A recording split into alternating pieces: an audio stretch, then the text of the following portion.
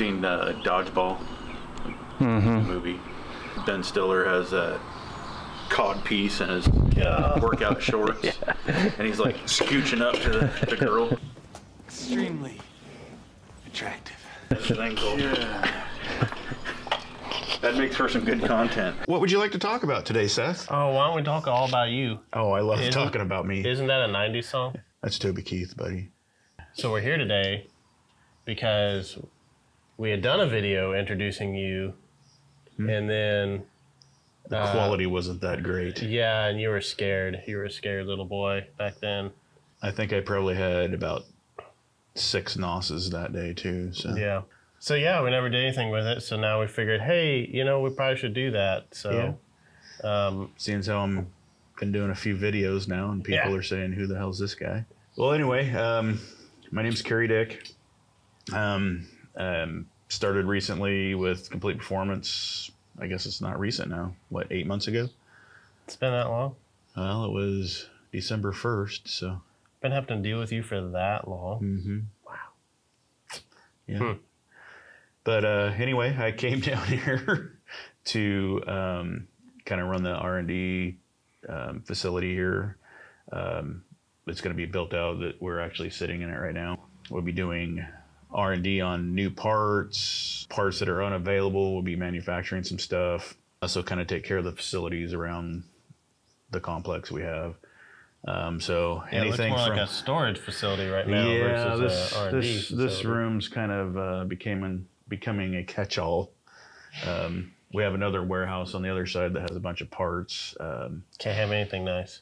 Well, it's going to take a lot of time inventory and all that stuff and getting everything organized. So by the time we host our truck show next March, this is all done.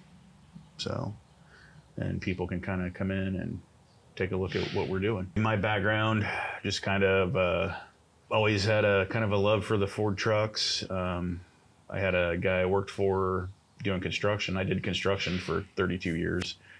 Finally had enough of that. But I had a gentleman I worked for that in 1995 kind of asked me to go pick out the new powerstroke for him. So I went and picked him out a truck, and it was a 95 crew cab long bed, Oxford white, powerstroke ZF5, and kind of fell in love with them from that point. Probably put the first 10,000 miles on that truck, and always wanted one from that point on. They were just out of my price range, you know, being a 20-year-old kid with, you know, hey, now they're out of my price range again. Yeah, they're still out of my price range. Yeah. But anyway, just kind of fell in love with the trucks at that point in time. Always wanted one. Finally, in I guess it was probably 04, I bought a 97 crew cab long bed F350 powerstroke automatic, and still have it to this day. When I bought it, it had 61,000 miles on it. It's almost 300 right now. So, I thought you were about to tell me it had like 62,000. yeah, it was somewhere in there. No, like it had 61. Now it's got 62. I wish. Yeah. Because that sucker would be for sale right now. So that truck kind of progressed into multiple others. We got, I can't have just one. Nah, I've got 5. So 5. I've got 3. Yeah. So well, one's for sale. You'll get there, buddy, someday. Yeah. I'm trying to bring that level down, not up. Oh, yeah. I got to save them all. You know, the love of the trucks kind of progressed into the whole, you know, following on the Facebook groups. I got into some of the Facebook groups and just started paying attention to what everybody was after, you know, the parts everybody was searching for. And I would go out on the weekends and scour the wrecking yards and, you know, parts trucks around where I lived in Boise. And, you know, started selling parts online in the Facebook groups, which led me to connecting with Paul here at Complete Performance. He had messaged me about a few parts. You know, I kind of got them shipped to him. They had the first No BS show, No BS OBS show in Oregon, the first annual, and I actually OBS Solutions did. OBS Solutions did. is OBS Solutions. Correct. Yeah. I actually met Chris and Paul in person at that show for the first time. I'm sorry. Why? That's what led us together. I know. You even sent me a set of mirrors. You remember that? I believe I did send you a set of mirrors. Mm-hmm. I don't know if you ever got them or not. I did. It took a long time. Yeah. Somebody kept them. So, you know, just over the few years, kind of was going back and forth with Chris and Paul about me moving down here and going to work for them. And it was all kind of a joke, you know, we just kind of laughed it off. So, here, I guess is probably early summer of 21. I finally had enough of construction and called up Chris and said, let's do it. So here I am. The highlight of my day is kind of being a thorn in Seth's side. That really gives me, you know, great joy. Very, very great joy. It's my highlight of the day too. Yeah. So, and Caleb behind the camera, he's kind of the only one that actually does anything. But. That's me. You know, we're trying to put out some content for you guys. You know, just some fixes, some common things on these trucks. You know, getting some of these trucks fixed up, and maybe even some fun stuff. Yeah, maybe even some fun stuff. Maybe. Oh, by the way, my my loving wife and loving daughter moved down here to Texas with me. And they are so very understandable, and I seriously appreciate everything they've done for me. She made you say that, didn't she? She's No. like, if you don't say that, No. if you don't say that, this is over. Help me out here, buddy. I don't know how she puts up with Carrie. And I think the same of Danielle. Aw. Probably just the latter part, right? How she puts up with I don't know how she puts up with Seth. But I have to get back to work. I don't know what you fools are going to do. Oh, is that what you call it? Yeah. Oh, okay. Yeah. Sitting in the AC Yes. with your hoodie on? Hey, it's how you hire on, man. Don't know what to tell you. Well, we're going to walk around this shop here and kind of tell everybody kind of what the thought is on this particular shop and the warehouse. And then we'll walk over to the truck warehouse and look at some projects over there. This will become our new studio. We'll keep the cameras and all the filming equipment in here. It'll actually be kind of a podcast room too. So when we start doing podcasts again, everything will be filmed in here. Pretty much kind of gut it, soundproof it, modernize it a little bit. So, you know, have some area to actually film videos, take pictures, that kind of stuff. So now this is where what I call the candy shop. We're in the process of building this out right now. We're gonna have liner panels in here, be air conditioned, so that we can actually film some content without me sweating like a pig out here. We'll have a kind of a workstation set up in this area, doing some of the fine work, you know, just kind of smaller type stuff. You know, if we're rebuilding a window motor or something similar to that. We'll have the little platform up here so the guys can actually film and look down at what we're doing. Right here where this C350 is, we'll have a lift so that we can actually film some of the stuff we actually do on the lift. I'm not sure if we're going to do the 2-post or 4-post here yet. More than likely, we're probably going to put the 2-post right here. Over in this bay, we'll have a 4-post lift, so that we can actually get underneath and, you know, do some alignments. You know, Caleb can get underneath there with me for some filming, but just it's all about giving you guys some content and information on these trucks. So that's what we're hoping to achieve. In the middle, probably just have a work table here, you know, standard vices and, you know, just a big table we can beat on things with. Over in this area, we'll probably, this wall, we kind of intended this wall to kind of be a display. We'll have some signage up there. We have a lot of old gas station signs, you know, powerstroke type signs, old Ford signs, so we'll kind of decorate that wall up for that. In this back corner, we'll have a welding station set up, so we can actually work on some fabrication type stuff. I don't know if we're gonna actually put the plasma table in here yet, but we are gonna get a plasma table so we can start, you know, making some prototype parts. More than likely, all that kind of stuff will be on the big shop.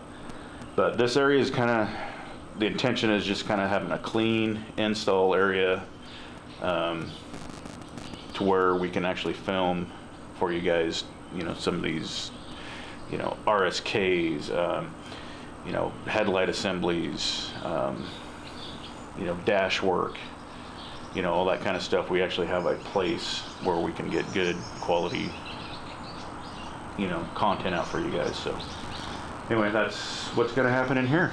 Let's walk out here to the big warehouse. It's kind of a mess right now, just from moving around. Watch your step, Caleb. So right now, this has just kind of been a catch-all storage for everything until we get fully set up. We've got seats galore,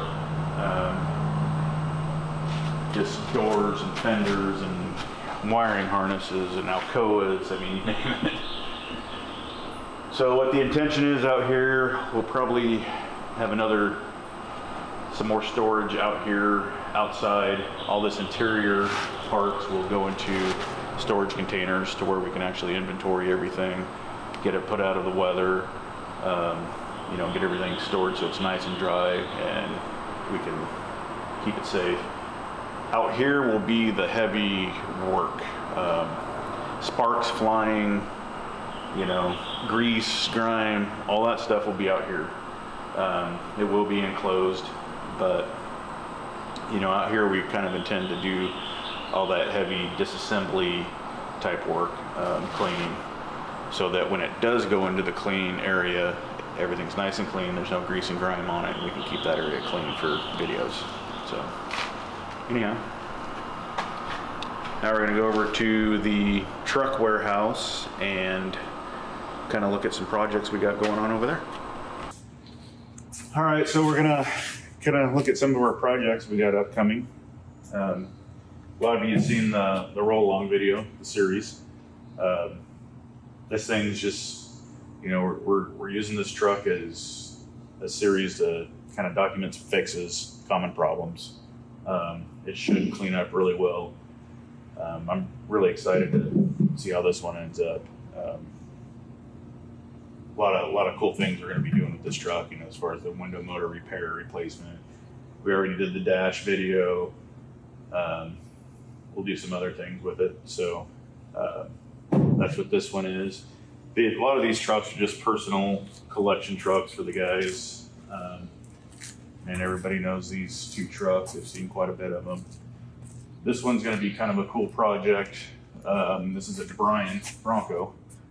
The only four-door Bronco that can be titled as a Bronco. Most of your Centurions are trucks that have been changed over to four-door Bronco, essentially. But this is Brian was the only one that actually used a Bronco to turn into a four-door. So this is going to be a cool thing. They found this, I believe, in Arkansas, sitting in the sticks. Needs a lot of cleanup work, but it'll be a pretty cool project. The two rail trucks are kind of going to be for the museum, you know, when it's done. They'll probably just get cleaned up. I think it's pretty cool to have rail trucks. They don't just give these out to anybody, so it'd be nice to see those up and running and cleaned up. We got a crew cab dually here that we're just swapping to 4-wheel drive. One of the mini projects. This one I'm really stoked to get on. This is Chris's F Super Duty 4-wheel drive F Super Duty. I believe it has 17,000 miles on it. It was an ex-fire truck. They got it out of Ohio, so it's got some rust issues, but he's converted it over to RSK already. It's pretty much going to be a frame-off rebuild on this truck. A lot of you saw the video of this truck. It was abandoned, just kind of parked in the sticks. Did clean up fairly nice. I think we're going to 4-wheel drive swap it. We're going back and forth on whether or not we're going to use OBS front axle or do an 05 Plus swap on it. I'm trying to talk him into doing the coil spring front end. So that'll be a fun one to do some content on too. You know, Paul's Bronco needs a little bit of work. He sits out here, got a transmission leak. So one of the many things on my list of things to do. And then his other C350.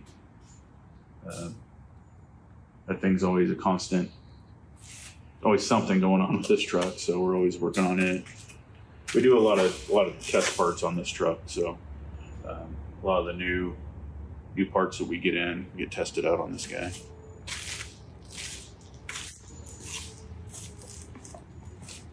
Now, some of the other things that I do is, you know, they may get a good deal on a pretty clean truck. You know, I go through it, get it fixed up, get it cleaned up so we can resell it. This truck is one of those that's on the for sale list. A lot of these trucks aren't for sale, but this is one of the ones that is for sale. We got a little transmission issue we got to get worked out on it. Once again, one of my many things to do. So, and then of course we always got inventory going on out here. Through that door is the shipping warehouse where all the girls get your orders out. This is kind of their overflow area. So got a whole pallet of OEM grills and headlight bezels, and it's like dash bezels, all kinds of stuff in here. So this red and white truck really photographs well. It's dusty right now, but that's in a lot of our pictures and content videos and stuff. So that is a very, very nice truck. And then these are just a couple project trucks we're gonna get to one of these days, as soon as this shop's up and running. All right, guys, thanks for joining us today. Let us know which one of these project trucks is your favorite. We'll kind of try to focus on that a little bit more if you guys want to see it. We do have some more abandoned truck type videos coming up. I think we're supposed to pick up another truck this week. You know, you guys out there supporting us is what's making this happen. So, you know, keep it up. You know, we love making this content for you guys. Just let us know what you guys want to see more of, and we'll see you next time.